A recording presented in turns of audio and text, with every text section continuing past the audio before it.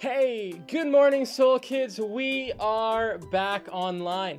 I know that there are a ton of you who are at Soul Camp with us this week. In a few words, type in the comments how awesome your week was here. We want to know what your favorite sport was and who your favorite leader was, and maybe drop a comment if there is anything that those who are coming to camp next week need to know. In this week's lesson, we are joining the Israelites in the desert once again. Last week, we heard the story of when Aaron, Moses' brother, took all the gold from the Israelites and built an idol for the Israelites to worship. God was so upset and Moses was so angry. This week, we will learn why God was angry about that. But before we get there, here is our song of the month, the song of our summer, Endless Praise by the Planet Shakers.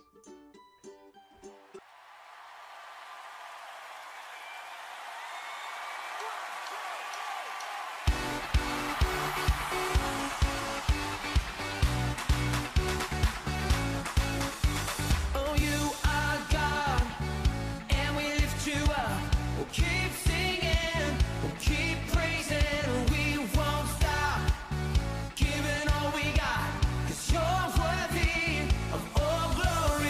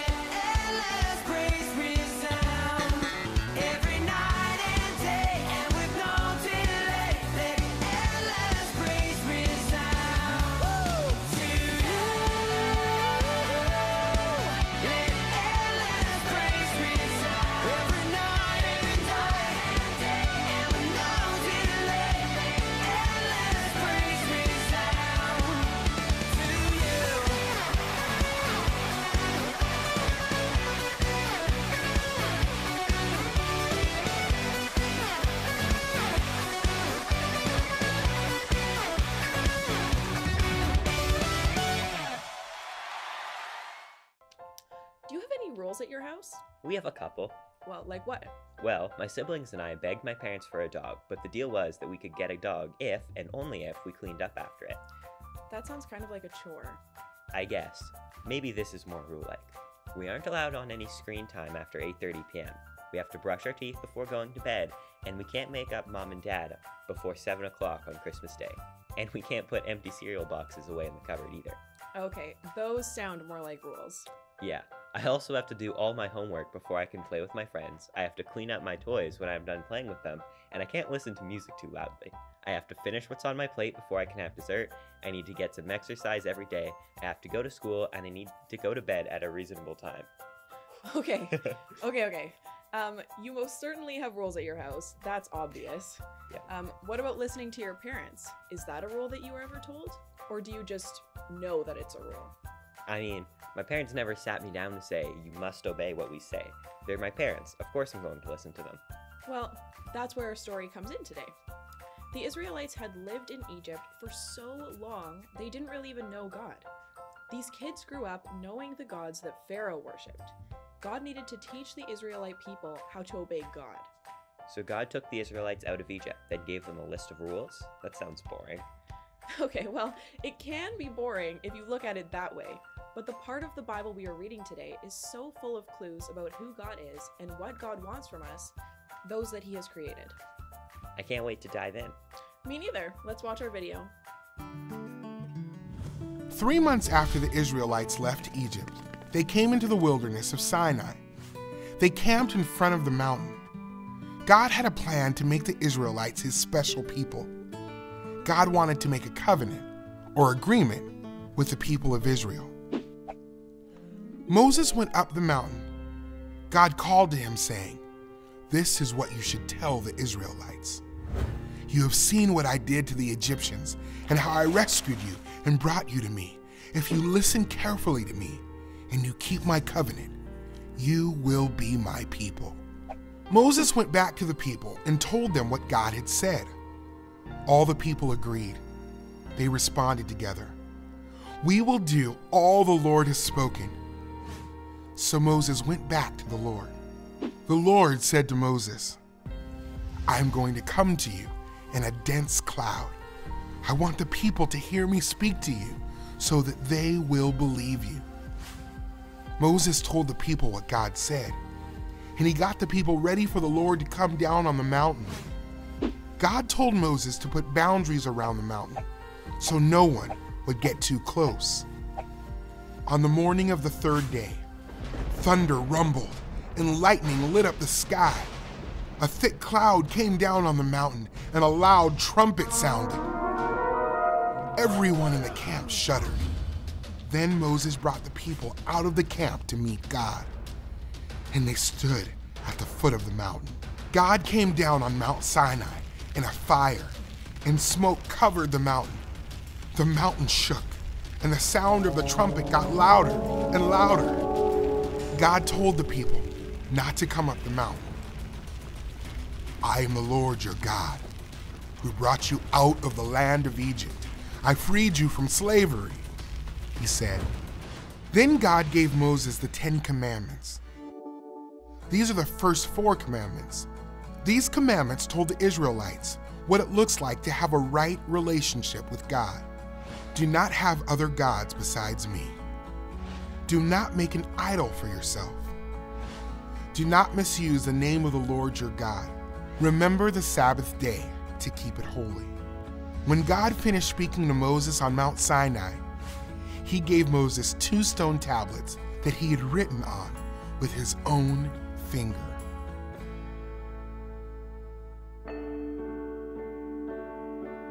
God is holy and separate from sin. His law shows us what He requires, perfect righteousness.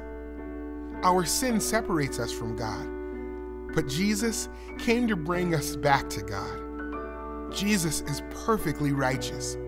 When we trust in Jesus, He takes away our sin and welcomes us into God's family.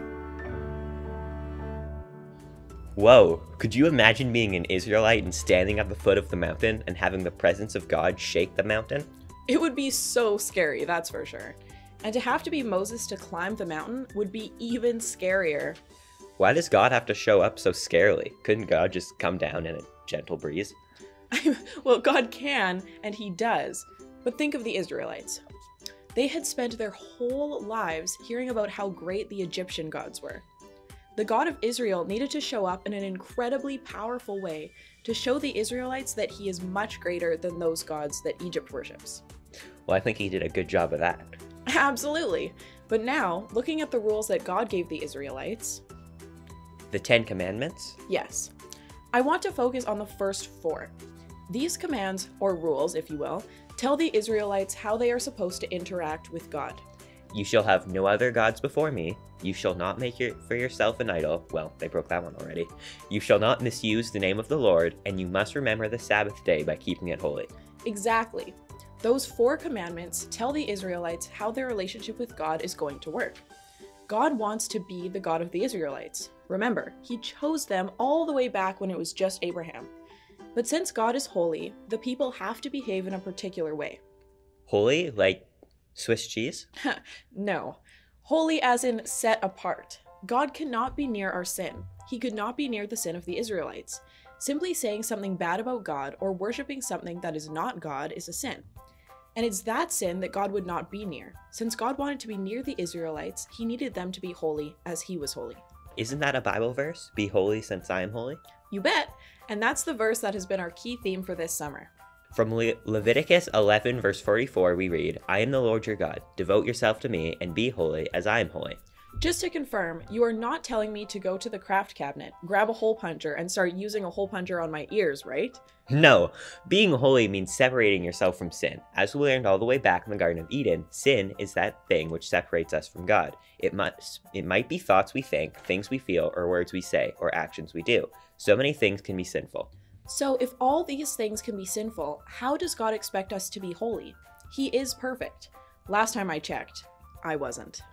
God knows we won't be perfect, but he wants us to try.